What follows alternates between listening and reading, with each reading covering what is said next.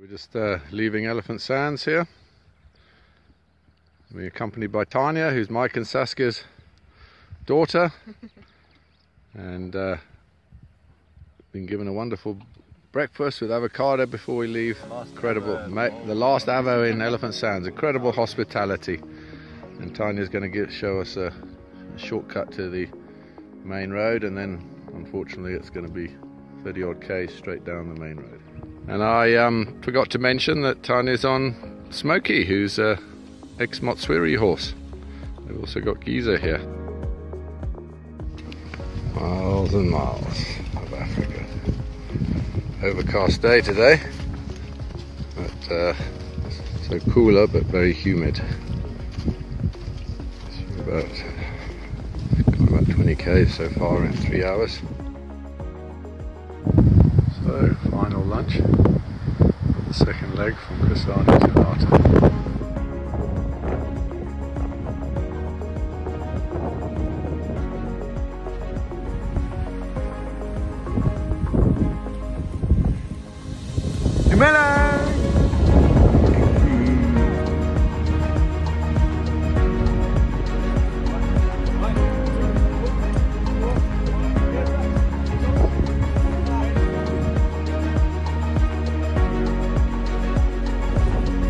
Hi David, how are you going? How does it feel to be the last final stages to... Stage 2. Are you walking alright, David? Good, it looks like it.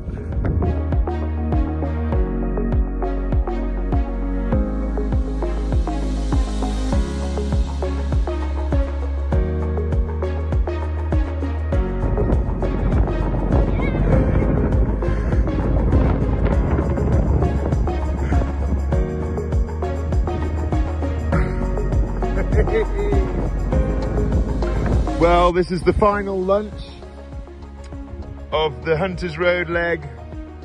So David's here enjoying Robin's delicious food that we've enjoyed all the way down. Just going in for seconds. We've got more to enjoy this evening. Kyle's Max, his eyes light up whenever you mention food. Thanks, Robin. Thanks, Rob. Thanks, Robin. Thanks very much. And the dog's here. Oh, the doggy's he's downwind. He looks like he's going to enjoy that too.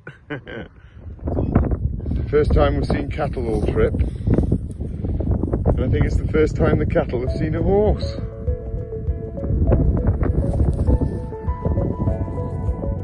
Hello, girl. Hello, girl. Hello.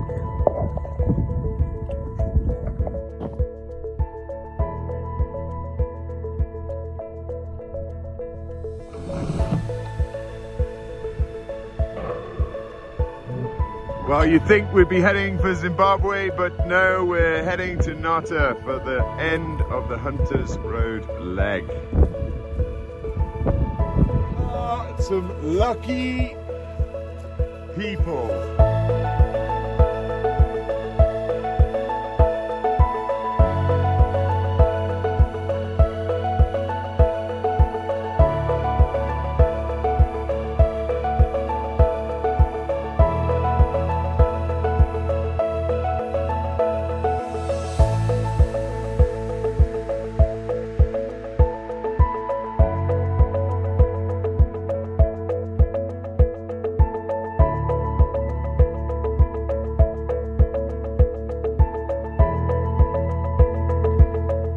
Well, it's the final morning to ride into Nata. We're here on the banks of the Nata River.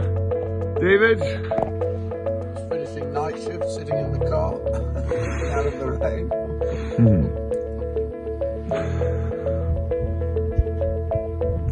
Amazing place.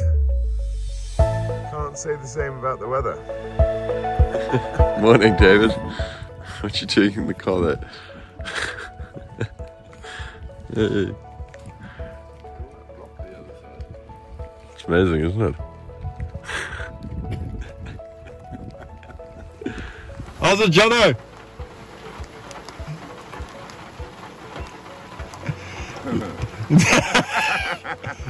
James is in the rain. Camping in the rain is no fun, is it? No, it's It's pretty miserable. Right. Well, we're supposed to have left 15 minutes ago, but we're having coffee in the car.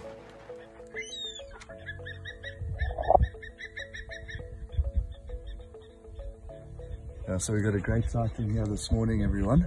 I don't know if you could hear that, but that was the call of the Warburg's eagle. So it's the 30th of August today, and it's the first recording that I've made this year of the Warburg's eagle recording, well, coming back from its migration, which is an intra-African migrant. So it's probably come from somewhere north of the equator in Africa, and it usually comes back to a spot that it nests and breeds during the summer months down here in southern Africa. So yeah, welcome back, Mr. Warburg's eagle. We've ridden and supported 4 horses all the way from Mound up to the Chobe River and back down the Hunters Road, 750 kilometers. We left on August the 3rd, it's now August the 30th. And we land here in this amazing Nata River. This is Madala Pools. It's the first time we've seen a river since Chobe and any sort of water source. Back in our fleeces after the rain. About 12 to 16 kilometers to go over this second leg. 34 years of living in Botswana, I've never had it rain in August. Off you go, chaps. The last leg of the Hunters Road.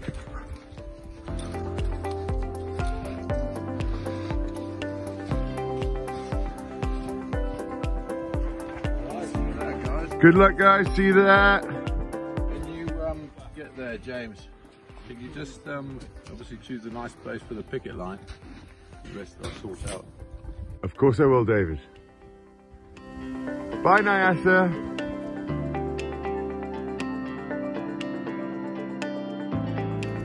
Isn't this amazing? Down the Nata River, under the anna trees, with some nutty weather. Crazy rain last night in August. Big cave systems on the Nata River.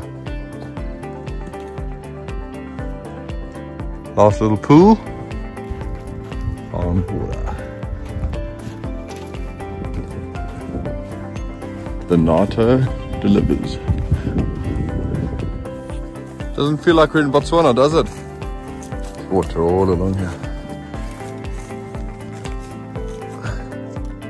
Good cliffs. Hey, John. Oh, what do you think? Into thorns? Yeah, but is it? Mind you of our early days in minor pools and in the Loangwa. So we're about to turn away from the Nata River. I mean, I think this is about our 27th day on the road. It's been a wonderful start to the day, walking down the riverbed.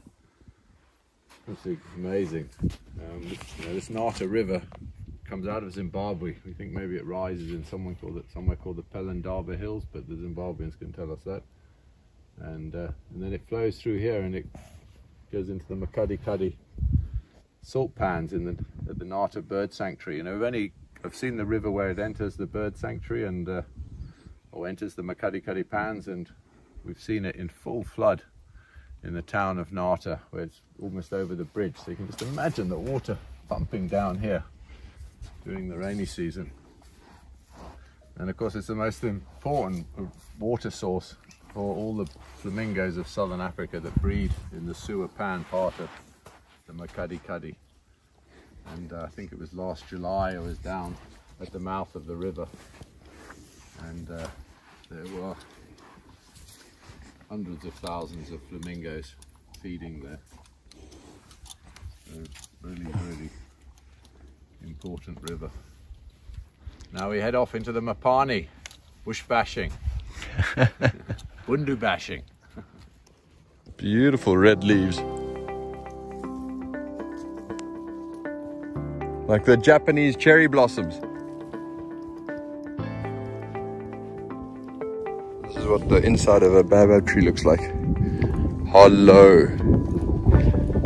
lots of water could be held there. See how thin the edge is. There's another edge. Crazy.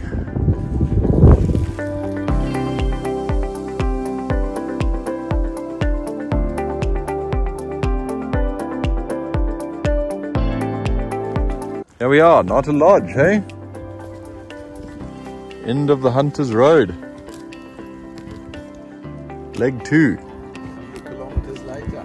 800 kilometers. Well done, girls. Hey, hey. Let's go see what lies behind the palm tree. Hot coffee on this freezing day. Freezing Sunday in August where it rained. How extraordinary. I concur. I think David's got everything he needs here. This is his little camp, and I'm leaving my tent as well as a kitchen tent, which will be handy in the pans. Just everything, fridge and charging box all set up in there nicely. Yeah, I think David's going to be comfortable here. We're going to leave our table.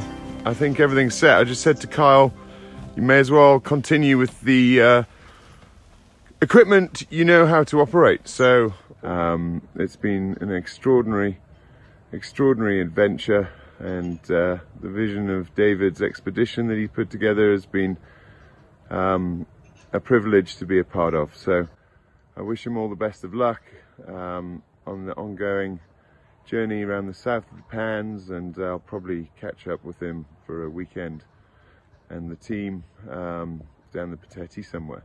And I really didn't know I was signing up to a weight loss program. Good luck, David and team.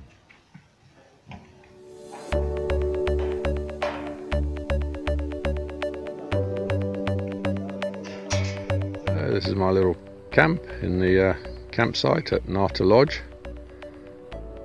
They're kindly allowing us to hang out. Big property with lots of grass for the horses, and just waiting for the geldings to arrive, and these girls will be going home tomorrow after this incredible effort they've made. Yesterday we rode in here with our 3 mares, Charm and Firefish and Nyasa, and here today comes the relief crew, 4 geldings, Duckfree, Nova, Griffin and Ghostwind, preparing the bush offloading ramp.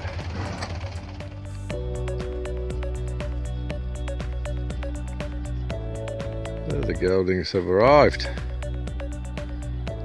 There's Charm meeting our old friend Nova. They both came from the same place in the Underberg. Duckfree, our internet superstar. About to load them. Very sad to see them go. They've done an incredible job. I think they're still looking pretty good, lean and fit.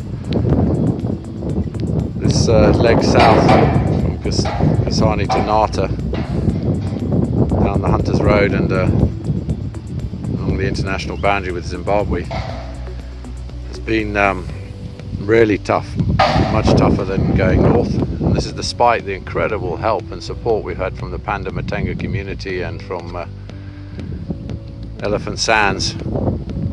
It's just the ground's been tough. It's black cotton soil and then terrible basalt rock, which really hammered the horses as they're not shod. So we sort of limped our way down, really, metaphorically. And yeah, we are regrouping and just getting ourselves organised for the Makadi Kadi. Every animal that gets moved within Botswana has to have a veterinary permit to move it through the vet fences, so we're just looking for the veterinary office here in Nata. Feels pretty strange being back in a vehicle. There we go. I feel very sad. See those girls? What stars. Now we are welcoming the girls from Nata, Nyasa, Charm and Firefish, and then 4 boys they went to join that trip. Is Nyasa